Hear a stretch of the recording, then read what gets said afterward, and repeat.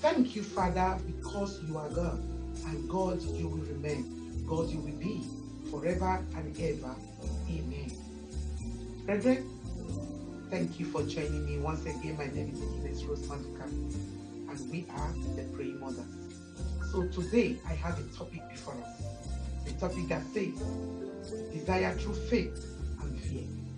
Brethren, this is another new year, year 2023. 22 is gone.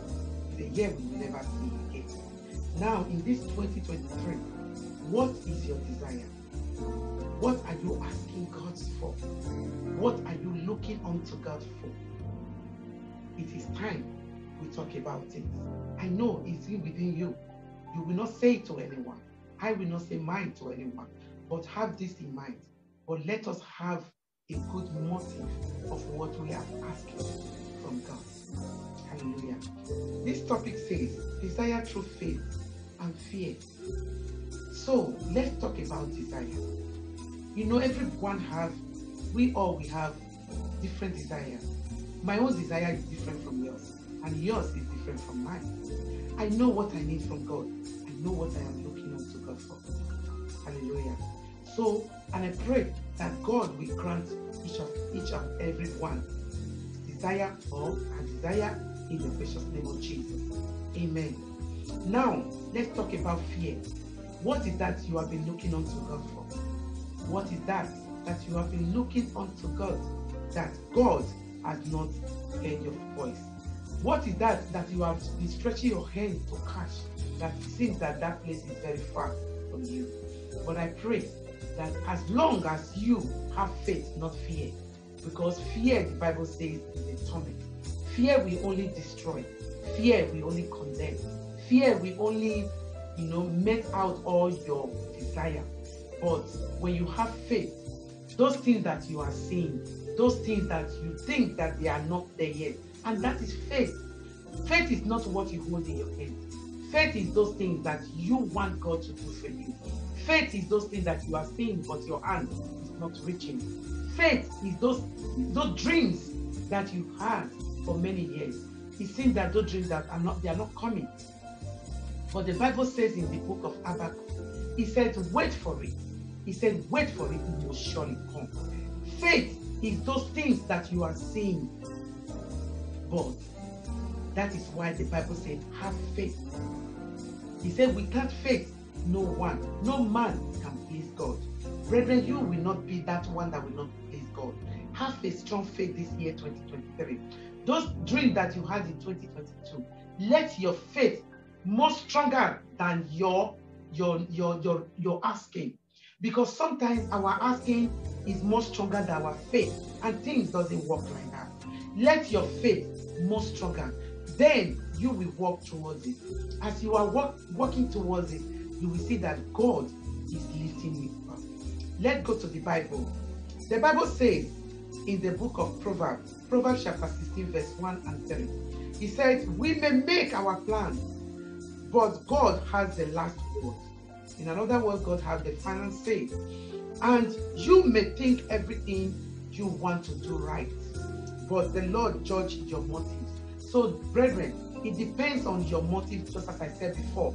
It depends on our motive. What is your motive on doing those things? The plan that you have, it depends on your motive. Because God will not bless any plan that He knows is an evil, or a plan to kill, a plan to destroy. God will not bless that. So it depends on your own motive. Let your motive be right with God, and God will bless all your plans. Let us read on. He said, ask the Lord to bless your plan. That is it. That is your first prayer. If you are making a plan, oh Lord, bless my plan this year. Remember, let your plan be of a good motive. He said, then you will be successful in carrying them out. You will be successful in that plan. God will bless your plan. And I pray for someone that is watching me right now, that God will bless your plans. All your plans that you have since maybe from 2022, from January to December, It seems that that plan has not come to reality. But let me tell you, this is your year. It's your year to smile. It's your year that God will comfort. You will live a comfortable year. You will live a comfortable time. But let God bless all your plans. And that will be your portion in Jesus' precious name. Amen. In Matthew chapter 6, verse 20, Matthew chapter 6, verse 33 is a popular verse that says you must seek the kingdom of God first and his righteousness. He said every other thing that you need, he said, then you will have them. Then in another version I have here says, instead, be concerned above everything else with the kingdom of God and with what he requires of you. And he will provide you with all this and every other thing. Listen, with every other thing. But what you need to do first is to seek the kingdom of God. Seek the kingdom of God and his righteousness. Live well. Let the life you live, let it please God. Let the life you live, let it please God. I will not say let it please man, because you cannot do enough to please man. But we can do a little thing like this to please God. As long as the life we live is pleasing God, live over every other thing for God, and God will bless you in Jesus' precious name. Amen. Brethren, I have another here. Proverbs chapter 3, verse 5 and 7. He said, trust in the Lord with all your heart. Brethren, do not fear. Don't live a life of fear. Instead, trust the Lord with all your heart. And he said, never rely or never trust in what you think is right or what you think you know. Don't depend on those things that you think you know. Don't depend on those things that you think is right. Let God speak for you. Hallelujah. And he said, remember the Lord in everything you do. Remember the Lord in everything you do. Do not do the things of your own. Do not just do because you want to do. Don't do things because people say that is what is right. Listen, do what is right, and God will help you in Jesus' precious name. Amen. And he said, he will show you the right way to go. Do not be afraid. Please, don't let your desire go. Don't seek anything from God through fear. Fear is a torment that torments people. Fear destroys, just as I said earlier.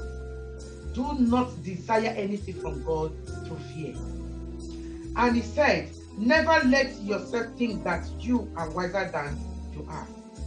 Don't think that you are wiser. Don't think that you know what you are doing. Some of us, we think sometimes we know what we are doing, but let God think for you. Go to God, trust God, and God will make a way where there seems to be no way for you and your family in Jesus' precious name. These are the things, some of the things we need this year 2023. And he said, simply obey.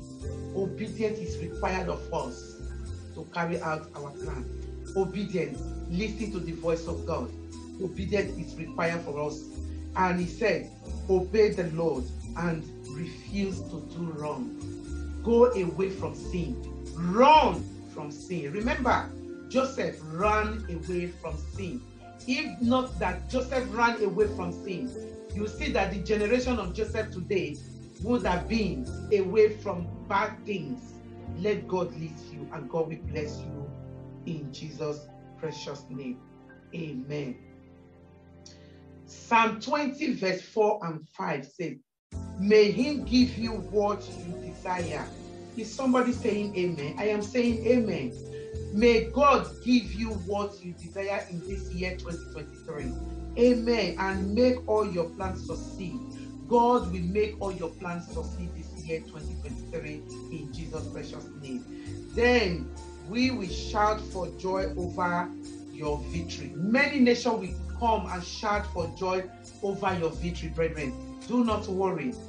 Many people will come and shout for joy over my own victory in the precious name of Jesus. Amen.